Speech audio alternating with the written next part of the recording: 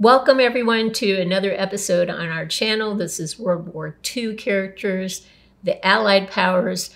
You've seen these figures before, but as time has gone on, we've realized we've done some mistakes in the filming process, and we were not able to show you the details to these accessories that these figures have on them. And that is taking away a lot from the beauty of these characters. So we decided to redo a few videos, especially when they're complex and they have tons of accessories. And this set does have tons of accessories. So we have 3 Americans in this lot. We have a paratrooper. We have Brad Pitt, who played a tanker in Fury, and we have a first lieutenant. We have a soldier from the Soviet Union, and we have a British soldier. So with that, we'll pause and we'll talk about these characters individually. Here's our first soldier, an American paratrooper from our World War II series with the Allied powers. He is customized from head to foot. He has an older dragon head sculpt. Some of the accessories are older as well, but it looks great. This figure looks absolutely great. He has magazine pouches. He has a Thompson. Behind his Thompson is a binoculars case with binoculars in it. You'll get a tighter close-up in a bit, but trust me, that's a binocular case.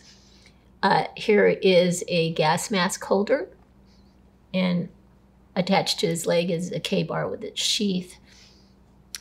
And we'll turn it slowly so you can see other things he has on him. You can see the patch on his shoulder.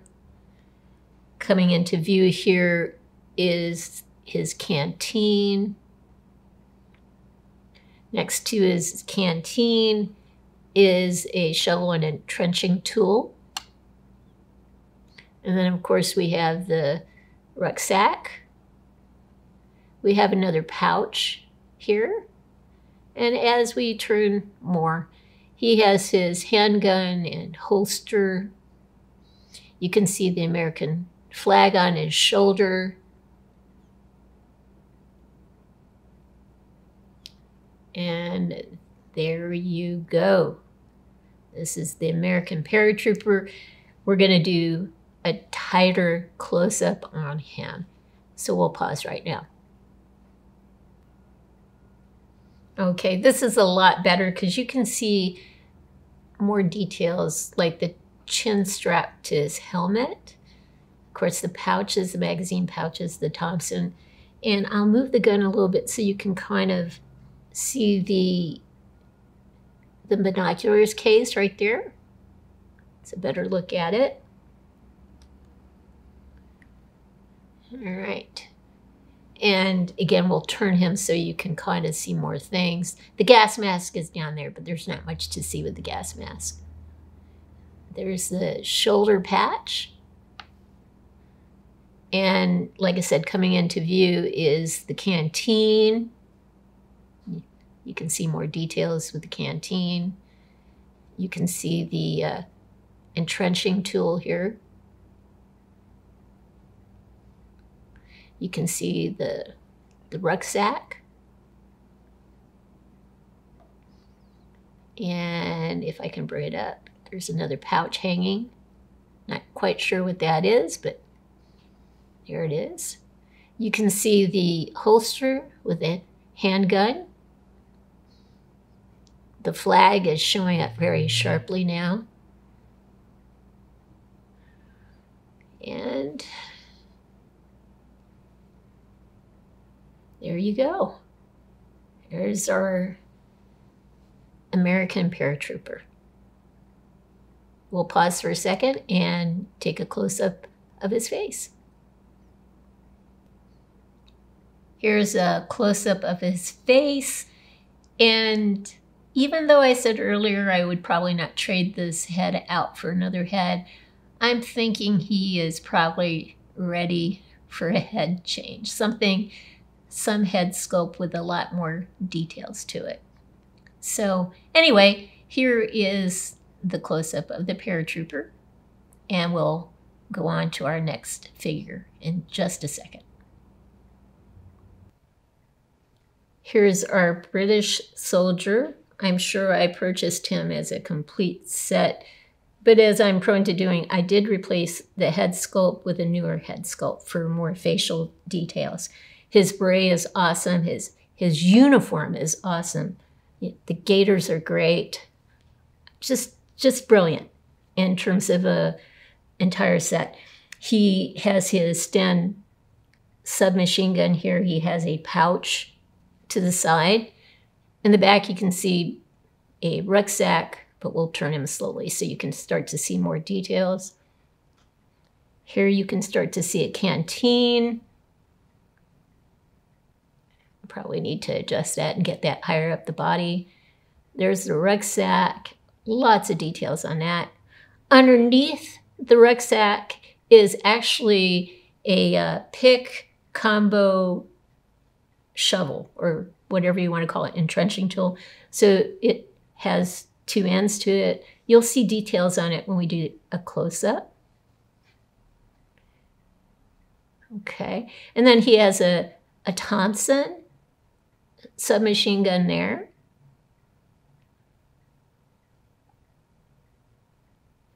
And of course his rank on his sleeve. All right. And I think I missed a sheath and a knife, but we'll get it in the close-up. It's a little hidden from view. You have to really look for it. But anyway, here's our Brit. We'll take a pause and get a tighter close-up on him.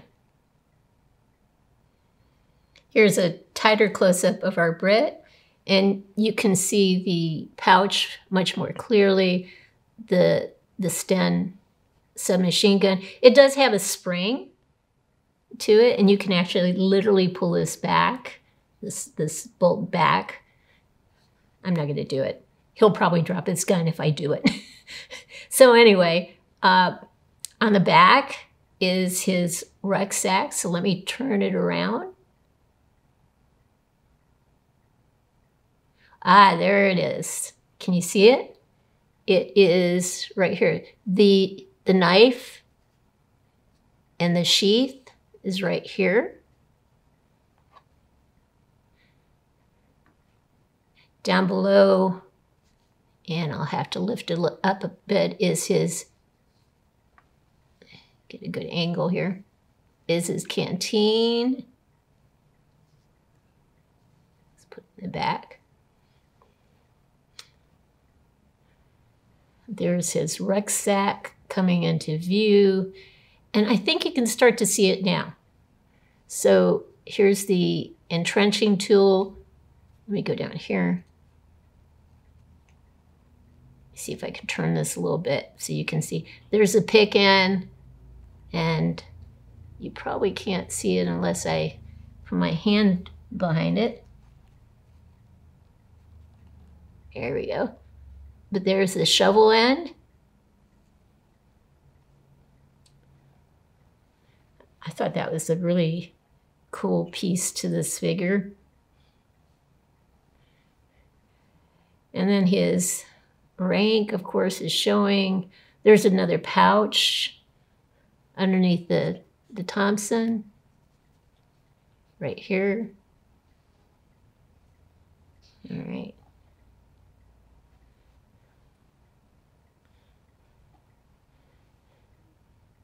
But that uniform is brilliant. And it's made of substantial material, actually. Has the feel of wool to it. I don't think it's wool, but has the feel. So here is our Brit, and we'll pause for a second so we can show you a close-up of his face. Here's a close-up of his face, and Thus, the reason for changing head sculpts at times. You get finer details in more recent head sculpts. Here's our second American in our World War II series of Allied powers. This is Brad Pitt, who played a tanker in the movie Fury. He's customized from head to toe. I was able to find pieces that would mimic the look that he had in the movie. I know this is not germane or part of the movie, but this is a Garand, and I just wanted to show it off here. It's so nicely done. It's actually made of wood, I believe, and it has a bayonet affixed to it.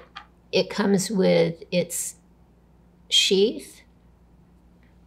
I'll put that out of the way since it really isn't part of the movie. This is cool though. Helmet with webbing on it, with the ace of spades, as you can see on there. I just thought that was cool too.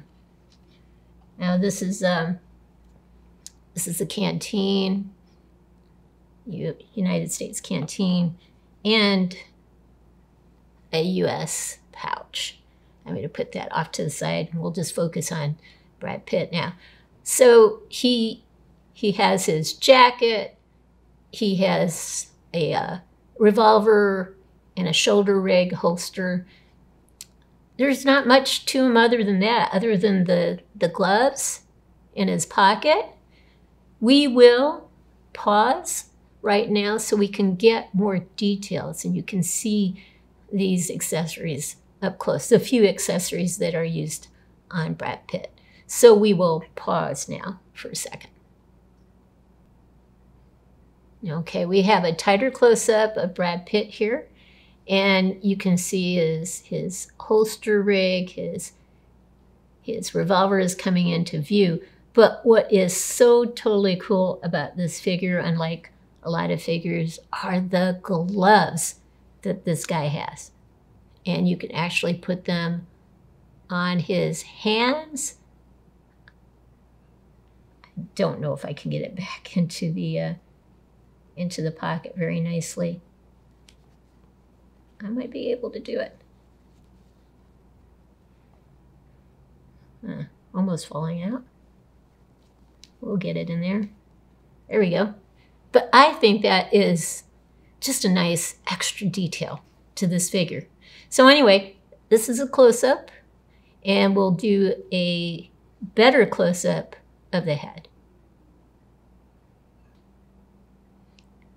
Here's a close-up of Brad Pitt. The facial features aren't the best in the world, but I think you get the idea that that is definitely Brad Pitt. Here's our soldier from the Soviet Union. I did customize him from head to toe. I was able to find a head sculpt that I liked, and he bears an uncanny resemblance to the Russian character in Enemy at the Gates. This is the actor Joseph Fiennes, or it looks like the actor Joseph Fiennes, even to the detail of the glasses. Since he's customized, I don't have a lot of accessories with him. I do have his cap down here. He does come now with a Mosin sniper rifle with a scope attached to it. And other than the poncho, that's pretty much it. So we'll do kind of an end around so you can see things from different angles. And then we'll do a tighter close-up and then get an even tighter close-up with his face. This poncho is very long. It has an opening here. I'm sure it's for an arm to go through. Keep you as dry as possible when you are out shooting. All right, so let me turn them around to get that front view one more time. And so here is our Soviet Union soldier. Here's a tighter close-up of the Soviet Union soldier. And really, again, there's not much in terms of accessories, but you can get a better view of the of the Mosin sniper rifle here with the scope itself. So we'll pause now and get a even tighter close-up of his face. Here's a close-up of our Soviet Union officer. Again, he has an uncanny similarity to Joseph Fiennes in the movie Enemy at the Gates. This is the last American in our World War II Allied Powers set. This is a first lieutenant, Army first lieutenant. It's an older Dragon in Dreams character. I purchased it as a complete set. And I know I'm a broken record, but this face sculpt or head sculpt I changed out for a newer head sculpt with finer facial details. But I love the accessories. I love the uniform, from the gaiters to the jacket to the pants. The helmet is great. It has its, the guy has his rank on there. There's rank and insignia on the collar. It comes with a flashlight here. On this side, there's a set of binoculars. He has a magazine pouch, another pouch over here, and you can start to see an M1 carbine right here on the side. So let's turn him, and you can kind of see more details as we go along. Love those gaiters.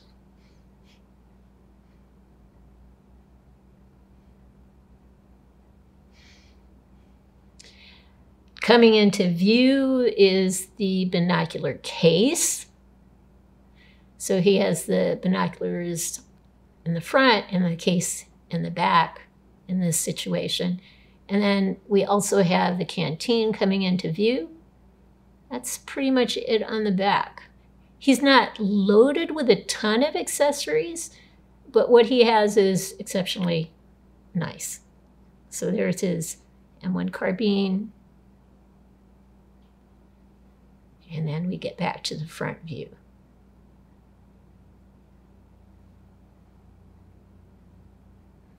There you go. This is our first lieutenant, Army, and the last figure in our World War II Allied Powers set. Here's a tighter shot of this figure. You can see the binoculars more clearly, the flashlight, the insignia. I mean, again, wonderfully detailed. I forgot to mention on this side, he has a holster and a handgun. So I think I'll just turn him around so you can see everything a little bit more closely. There's some insignia, a patch on the shoulder. There's the binocular case. And there's the canteen. And these things, actually, you can open them up and take the canteen out. So many details. Oh, and there's the gun. You can see the butt of the handgun, the holster. Very sharp looking here. And of course, back to the binoculars. Again, he doesn't have a ton of accessories, but in terms of the accessories he does have, they're actually, well, very well done. So we'll pause now and we'll go to a even tighter close-up of his face. Here is a wonderful close-up of this first lieutenant's face. Here's a final look at our figures from World War II Allied Powers. If you've liked what you've seen, please give us a thumbs up, and hopefully you can subscribe to the channel as well. Thank you, everyone, and take care.